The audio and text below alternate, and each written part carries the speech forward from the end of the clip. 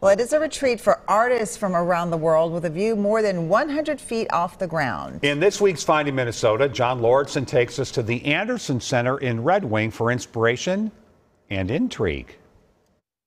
Red Wing is known for many things. Its boots, its bluffs, and of course, its views. Actually, Bar Bluff is right out there, yeah. Okay. Just off of Highway 61 is a tower with a 360-degree view.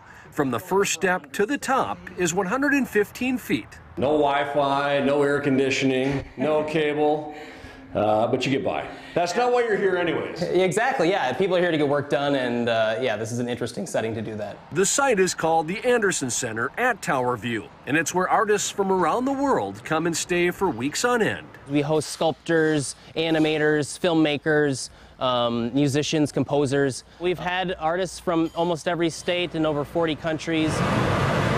Artists like Gail Dahlberg. We'll kind of see what the glass wants to do. We colored it a little bit. Hypothetically, he gave up golf for glass blowing, and he's been here since the beginning. Meeting people from all over the world, you know, even if it's just a month, I've made countless friends from international countries. He's teaching his craft on what used to be a working farm owned by A.P. Anderson, who developed a process for making puffed wheat and rice. He put Quaker Oats on the map in some ways, and this was where a lot of cereal experiments went on. Built in the early 1900s, Anderson's family once lived and worked here. The tower actually held their water supply.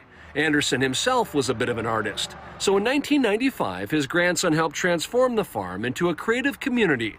The family's former living quarters now houses painters and creators. Gardens, once filled with vegetables, are now filled with sculptures. This would probably take maybe around 100 hours, maybe. B.J. Mouchette Norman is a portrait artist here, using oil paints to make her work as realistic as possible. Plaid shirts are awful.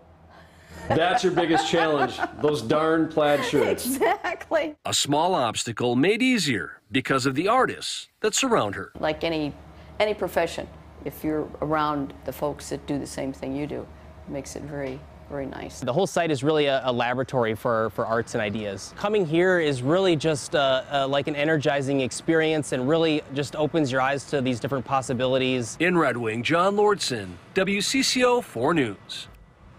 Anderson Center at Tower View will hold an open house this weekend to celebrate its 25th anniversary as an art center. For more information about the celebration and when you can visit, just head to WCCO.com/links.